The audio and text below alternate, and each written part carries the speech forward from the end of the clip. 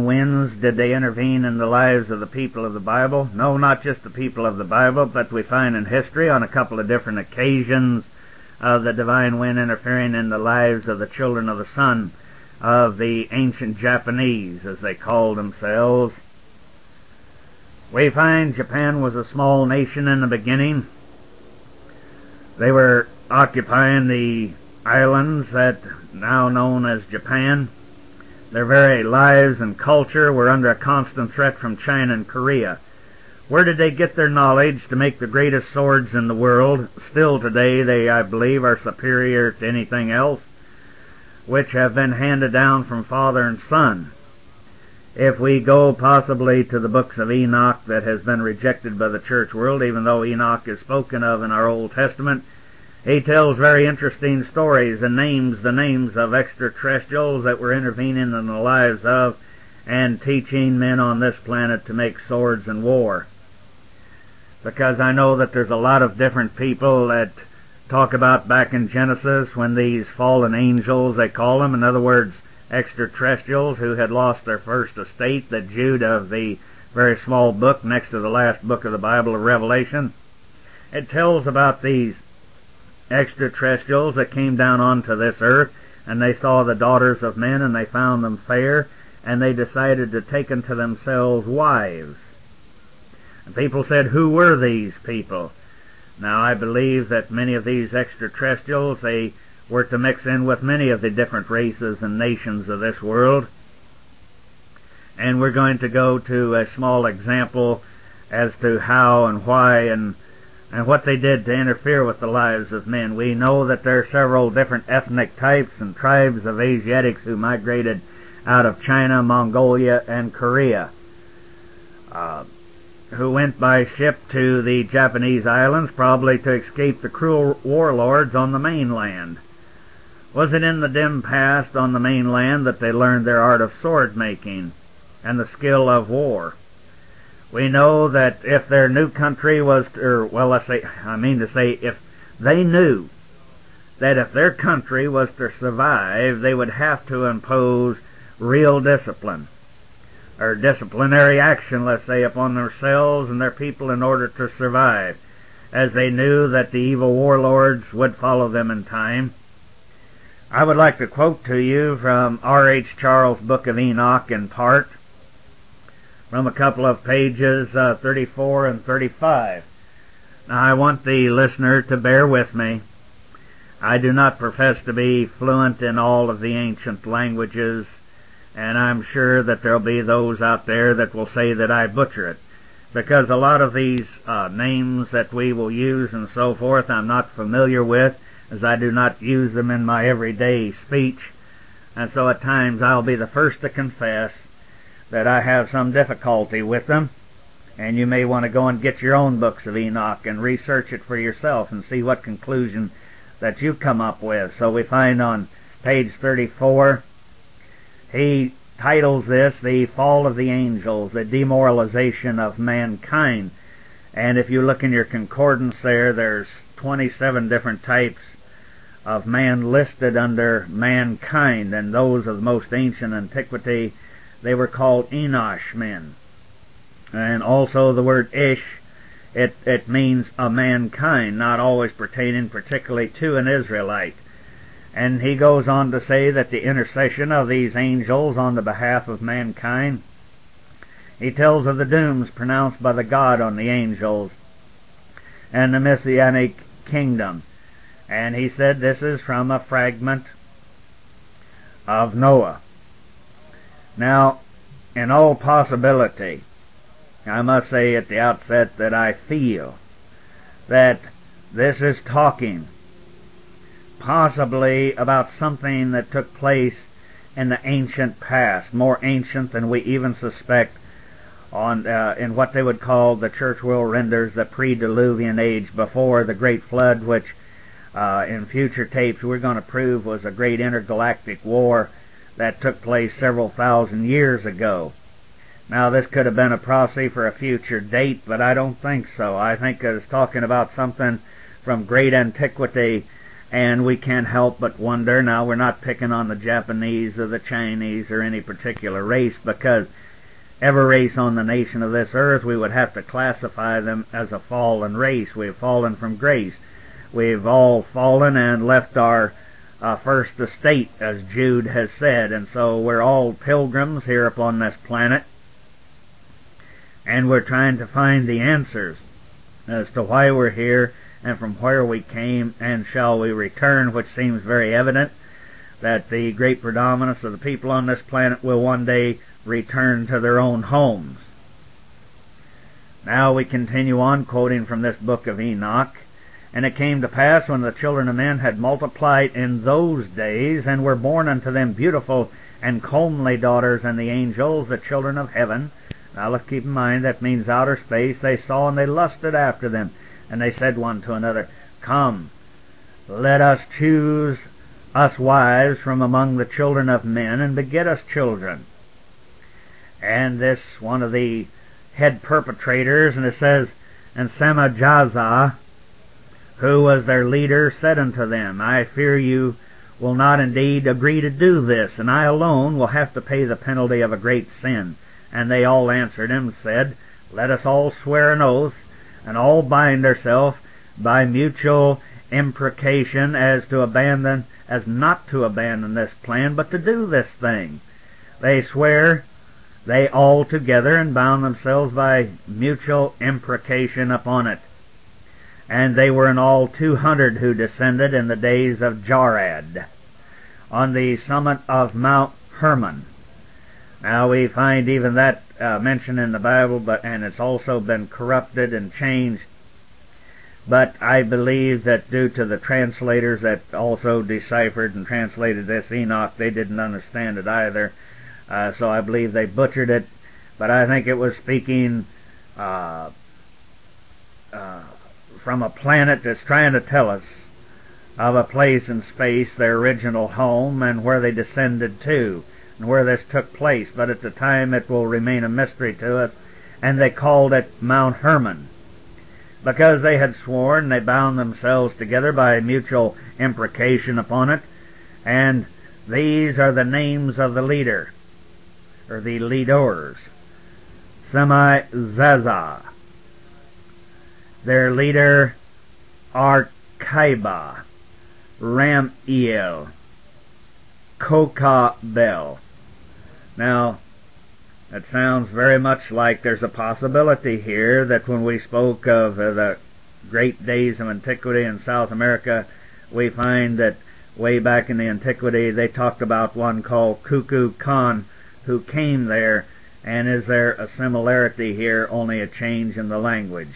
Well, it's something to think about. It goes on, another one of them was called Tamiel, Ramiel, Danel, Ezekiel, Bar A Quajal, Ashda, Ashael, Armoros, Batarel, Anael, Zequiel, Samzaphel, Satarel, Torel, Jomjael. I'm sure that in the ancient language that was the Y was very much silent, like a lot of the Swedes would say Jan, like Janne Jan Jansson, and the J would be silent, but we'll just go along with what we think the English understanding would be. Then he mentions another Sar-Ayel.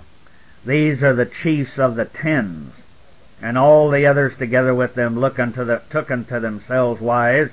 Each chose for himself one, and then they began to go into them to defile themselves with them, and they taught them charms and enchantments and the cutting of roots, and made them acquainted with plants. Now, when we look for confirmation of this, we go back into the Old Testament, and it talks about, and giants were born unto them. Well, it was a corruption where in the original,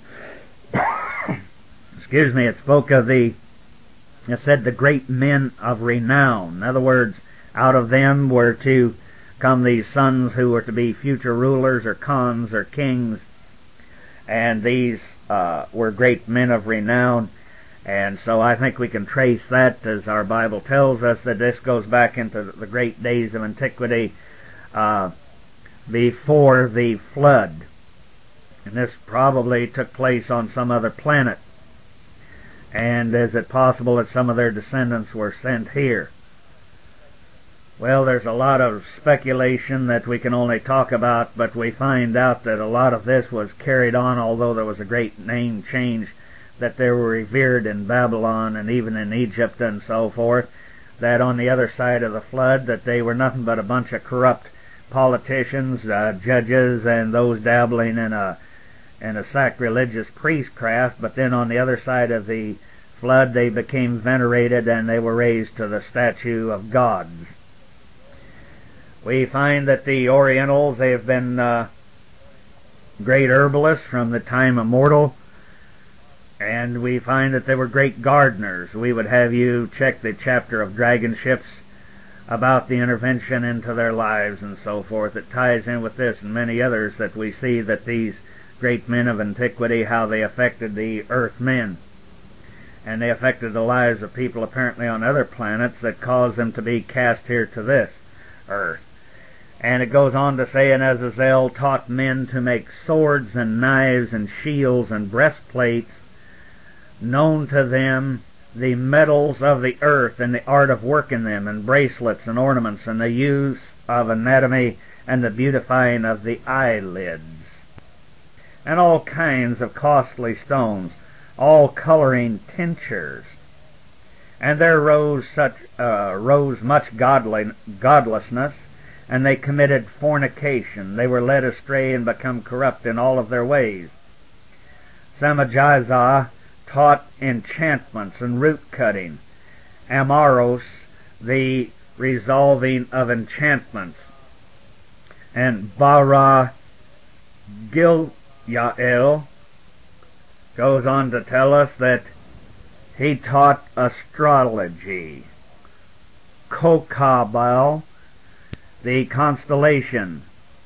Ezoquel, the knowledge of the clouds. Now, right there we know that this was in great antiquity, and we have a chapter that you might have already heard that speaks of the cloud, or what is talking about the cloud ships, the ships that flew in the clouds. And it's quite obvious here. How else? These were men of flesh and blood. How else could they have fornicated with these women from another planet? And then we find Araguel, the signs of the earth, Samziel, the signs of the sun, and Sariel, the course of the moon. And as men perished, they cried, and their cry went up to the heaven.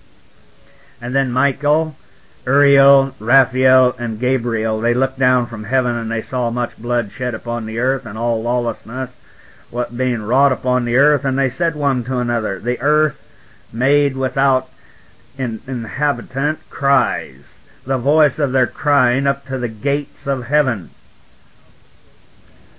And now to you, the holy ones of heaven, the souls of men, make their suit, saying, bring our cause before the Most High. And they said to the Lord of Ages, our Bible, we call him the Ancient of Days, goes on to say, the Lord of Lords, the God of gods, King of kings, and the God of the ages, the throne of thy glory standeth. Well, we've discussed this in past, talking about something that's glorious, that standeth in space. And they were crying unto what later on in our Bible we call the Mount Zion, that we said was the space station, Lucifer. And unto all the generations of the age, and thy name holy and glory, and blessed unto all ages. Thou hast made all things, and power over all things. Hast thou, and all things are naked and open in thy sight, and all things thou seest, and nothing can hide itself from thee. Thou seest that Azazel hath done, who hath taught all unrighteousness on earth, and has revealed the eternal secrets which were preserved in heaven, which men were striving to learn. Now Semajizah, to whom thou hast given authority to bear rule over his associates, they have gone to the daughters of men upon the earth, but we don't know exactly which earth. And they have slept with the women, they've defiled themselves, they revealed to them all kinds of sins. Now the women were born giants, and the whole earth thereby being filled with blood and unrighteousness. And now behold, the souls of those who have died are crying and making their suit to the gates of heaven, and their lamentations have ascended and cannot cease, because of the lawless deeds which are wrought upon the earth. Now the whole earth has been corrupted through the works that were taught by Azazel. To him ascribed all sins, and to Gabriel said the Lord, proceed against the bastards and the reprobates, and against the children of fornication, and destroy these children of fornication, and the children of the watchers from among men, and cause them to go forth, and send them one against the other, that they may destroy each other in battle. Now this may confuse some people, because all watchers are not bad. It's like this extraterrestrial heavenly police force, that it's just like a police force here in a state or a county. We find occasionally corrupt policemen. Now, was this where they got the word samurai? A corruption of the word Shamziel. Were they the great samurai warriors that taught war and sword making? Were they the ones, these extraterrestrials, that taught it to these earthmen? Were the ancient ones where they talked about the warlords of space, were they not the ones that come down and taught it to these earthmen? We find in many of the other chapters of the book, we prove that mounts were the ships of extraterrestrial origin, the angels or the messengers and watchers that rode in into earth plane. This last paragraph that we just read, it tells us that fallen or corrupt watchers of extraterrestrial origin, they crossbred with all the different peoples of the earth, and this is why he sent the good guys in to destroy the evil ones from earth that were vexing all of mankind. Note, he taught them to make swords and knives and armor like the ancient samurai warrior was to wear, and we're not saying that they were all evil men. They were just taught by evil messengers. They were taught some good things, such as herbs and etc., but we know Enoch said that all of this took place before the flood, or so we assume that it did. And was it carried over here? Is this some proof here that a lot of these Asian people, or Oriental, if you like, that they preceded the Semitic man by many centuries here, and they were corrupted by these fallen extraterrestrials before this Adam-type man ever appeared? We have the history of the great Spanish Armada being wiped out by sudden winds and storms as they went after their other Christian nations of Europe. Japan had its share of intervention by divine winds, which they call kamikaze. Japan has never been successfully invaded. The sea was its moat. Now, there were two great attempts by the Chinese mainland in the 13th century to invade the island of Japan. And at that time of the Second World War, there were plans by the Americans to invade the land by sea, but they abandoned this when Japan surrendered. We all know that Japan used suicide pilots in the Second World War, and they adopted this legendary title here, kamikaze, which means divine wind, hoping to imitate the great storms that defeated the Mongols twice in the year of 1274 and again in 1281.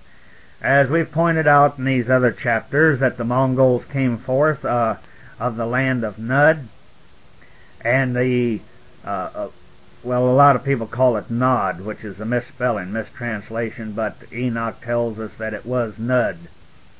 As the ancient writings of Enoch call China Nod by your King James Bible and some other versions, and Farrar Fenton said it was the land of exile. Isn't that odd?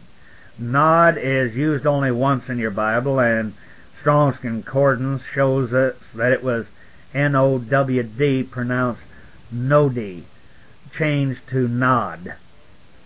Now, the Japanese historians, they offer great detailed accounts of the Mongol invasions against their nations when they were launched by that infamous personage called Kublai Khan. The reader or listener, you might say, here is probably saying, what has this got to do with the Bible accounts of UFO, and why were they protecting Japan? The extraterrestrial messengers of the God of Israel, we shall prove later, as we believe that the succession of emperors of China, they were possibly the descendants of extraterrestrial hosts of Enoch and Genesis, vexing the earth and men, and this is why the divine intervention on behalf of Japan and Europe against the Spanish Armada a few centuries later. In 1268, Kublai Khan, he conquered northern China and Korea.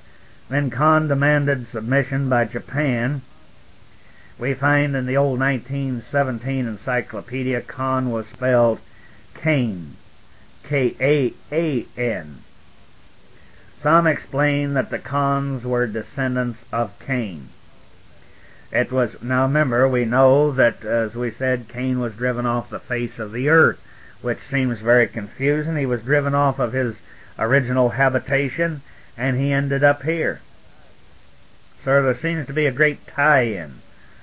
So in 1274, Khan, he prepared to launch a great armada to invade this Japanese island stronghold, and it was November of 1274 he launched a fleet of 900 ships and 40,000 Mongol, Chinese, and Korean troops, and they landed at Kyushus, Hakata,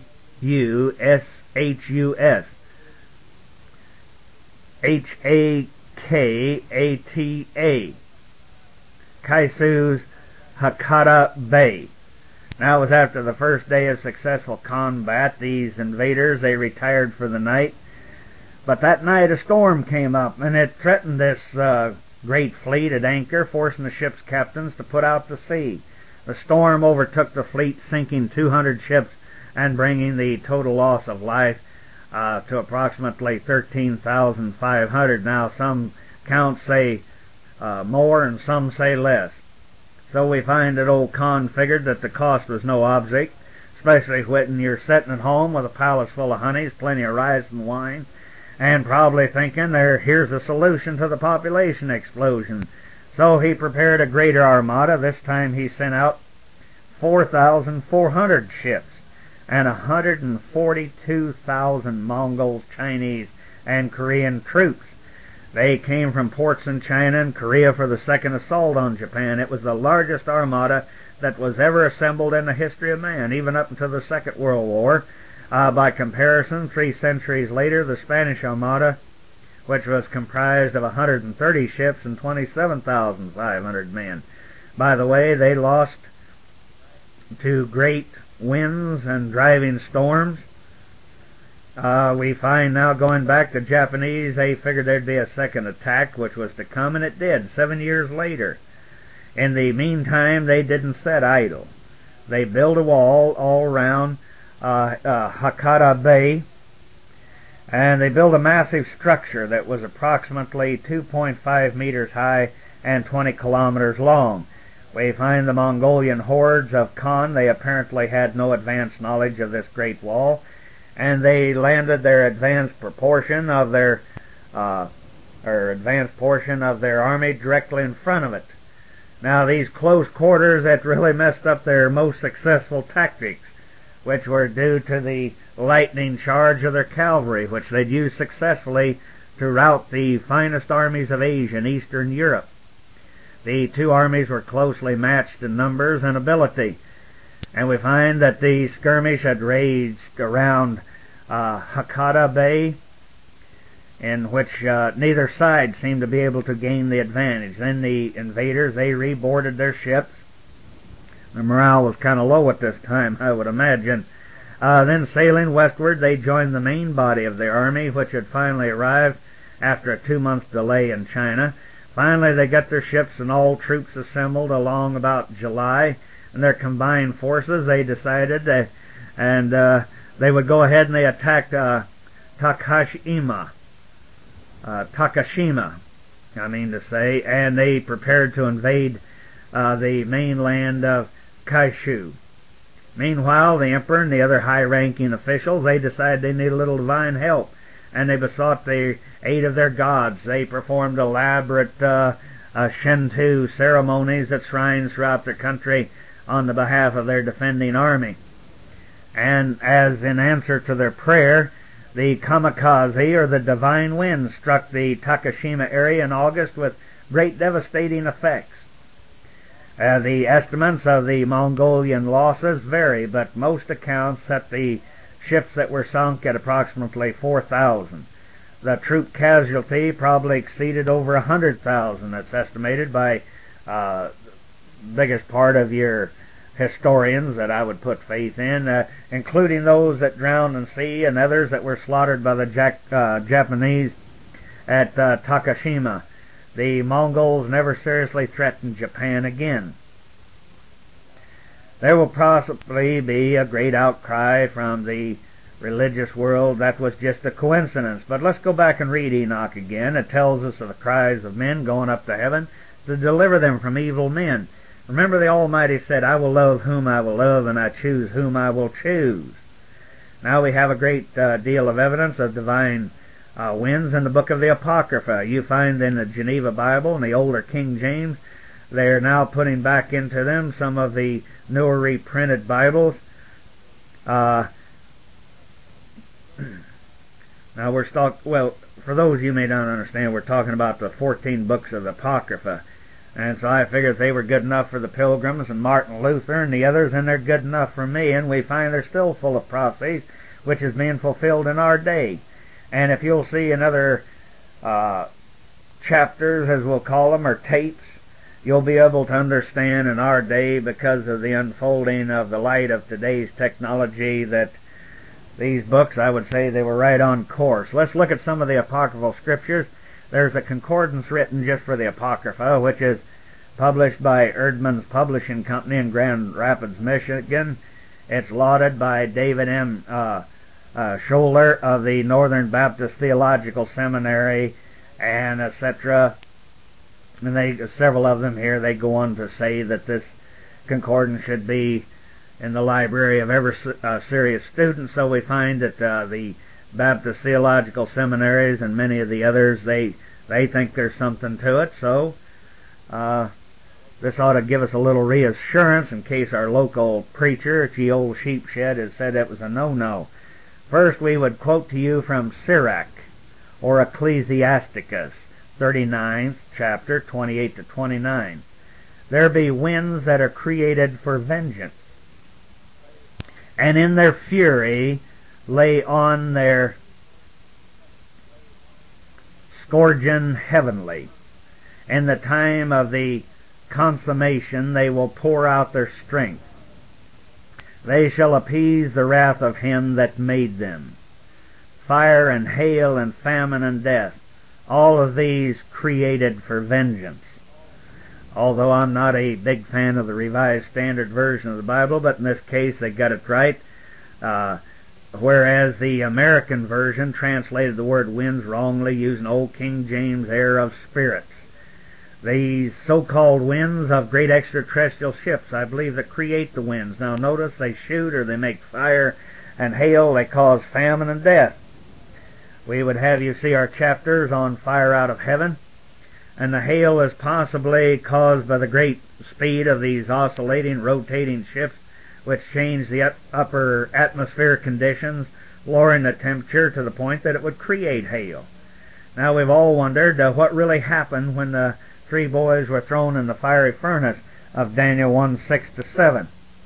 Now among those were of the children of Judah, Daniel, Hananiah, Michael, and Azariah, unto whom the prince of the eunuchs gave them names, after he gave unto Daniel the name of Belshazzar, and to Hananiah of Shadrach, and to Michael of Meshach, and to Azariah Abednego. Now we find that a lot of people have assumed that this was their names, but they were changed, and we won't go into the meaning of all this. Now, this sounds like something off the wall that I dreamed of, trying to connect them to the apocryphal writings. It was a Revised Standard Version Apocrypha that referred me to Daniel 1:6-7, showing the song of the three holy children is supposed to be added to Daniel. Here's a description of how and who saved them. And this is that it appears that a wind-making machine here, a cherubim, which we learned was a small shuttlecraft, which was dispatched by the Almighty, and the larger craft overhead. I suspect that the furnace was a large open mouthed graven image to the pagan god Moloch. It was big enough for some extraterrestrial craft to fly into, as we will learn from. Let us quote now from the Three Holy Children, chapter 1:23-34. And the king's servant that put them in ceased not to make the flames hot with naphtha, pitch, tow, and small wood, so that the flame is streamed forth from the furnace 49 cubits, and it spread and burned those Chaldeans whom it found about the furnace. And the angel of the Lord came down into the furnace together with Azarias and his fellows, and he smote the flame of the fire out of the furnace, and made to the midst of the furnace as it had been a moist whistling wind, so that the fire touched them not on either, hurt nor troubled them. And the three, as out of one mouth, praised and glorified and blessed God in the furnace, saying, Blessed art thou, O Lord, the God of our fathers, to be praised and exalted above all and forever. And blessed be thy glorious and holy name, to be praised and to be exalted above all. Blessed art thou in the temple of thy holy glory.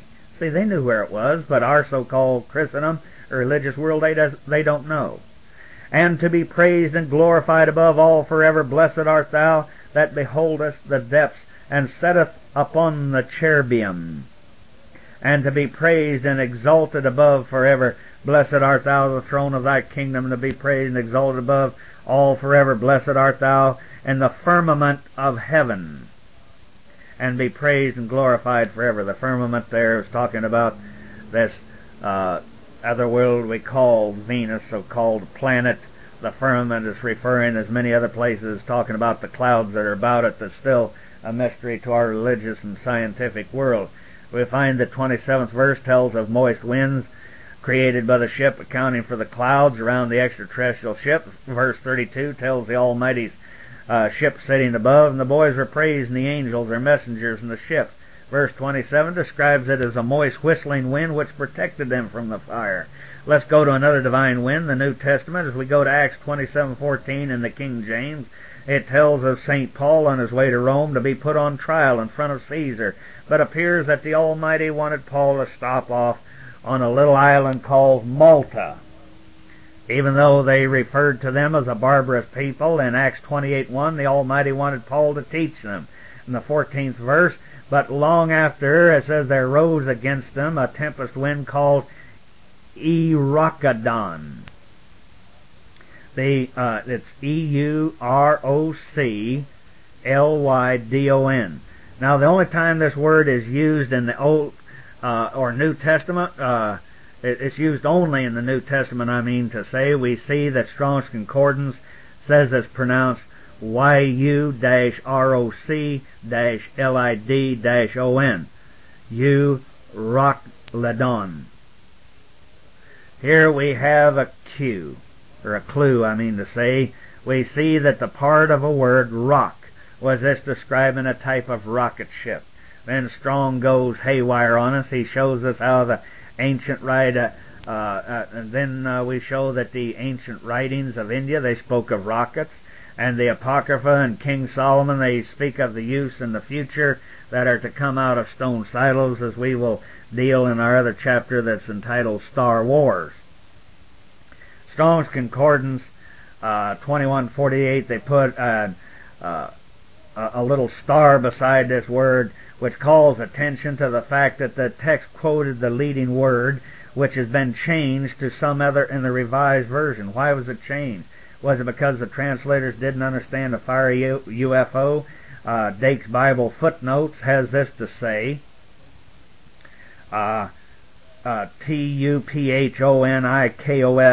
only here is an ancient term for an eastern storm, which moderns call a levanter, a typhoon, whirlwind, a hurricane blowing in all directions. Then he says the ship was caught in the hurricane and driven wherever the wind would take it.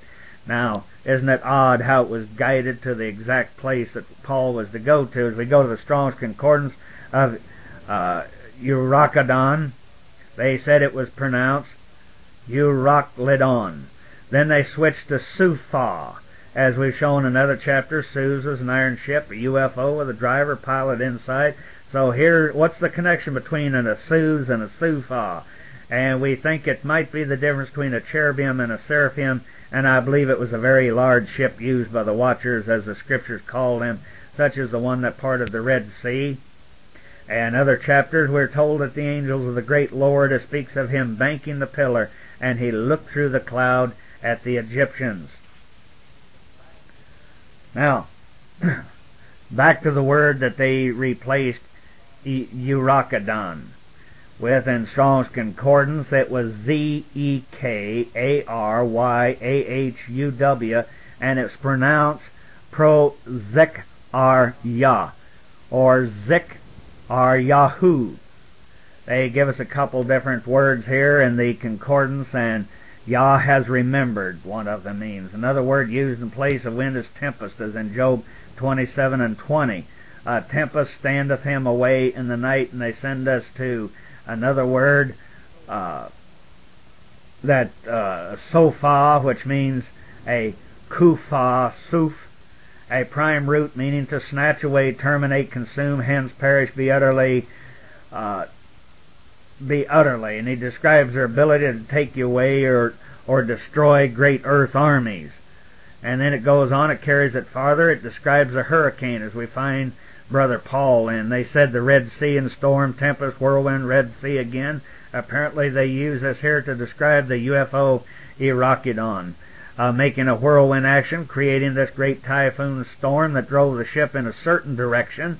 And they say it's just a coincidence, like the wind that just came up to send Jonah in the right direction, like the coincidental winds at the exact time 7 years apart, dealing with the Japanese. Now the proof is the wind was not accidental, but it was created by somebody with intelligence and of extraterrestrial origin, not mystical, esoteric, or magic means. They had been at sea several days, like Jonah. St. Paul says, don't sweat it in verse 22. Now I exhort you, be of good cheer, for there will be no loss of any man's life among you, but of the ship. Verse 23, for there stood by me this night the angel or the messenger of God, who I am and whom I serve. How did the angel get on board? Dr. Spock, was he beamed up or down? Wouldn't you think stood would be a simple word, but like the angel is stood by Paul. With the Greek, we're not sure. They give us a bunch of possibilities. So, without going into all of those, stand. They go in, they give you the word par is taimi. It means like something stand beside, some type of hovercraft, like a saucer ship, able to stand up on high winds. You may want to look that up in your Strong's, words 3936, and then they give us another word to look up, 2476. It means to be at a stand, stand by, still up. And the word there is histemi. It means to be staunch, stand up, by, stand for, still up. This is just a couple of the Greek explanations of what appears to be a hovering giant ship that can create great winds. There's a 2nd century explanation of one of these extraterrestrial personages off this craft. It was entitled Messengers Angelos in 2 BC, manuscript envoys, whose name were given the verb form meaning to proclaim. Thus the word refers to a messenger who is an envoy, bearing a message. The Greek word came into English and the word angel, and is so given in the proper context in the New Testament, which is masculine relative pronoun in the original translate who. End of quote on that. So we find many mysteries unfolding throughout our scriptures and things that the churches have not dealt with, and it speaks of great lands and cataleptic upheavals and disturbance of the oceans and along the shorelines for the latter days, and we'll keep these in mind. And if you care to receive any more of our tapes, be sure and write to Noah Fredericks, Pilgrim Ships, P.O. Box 1086, Lakeview, Missouri 65737, and we thank you for listening.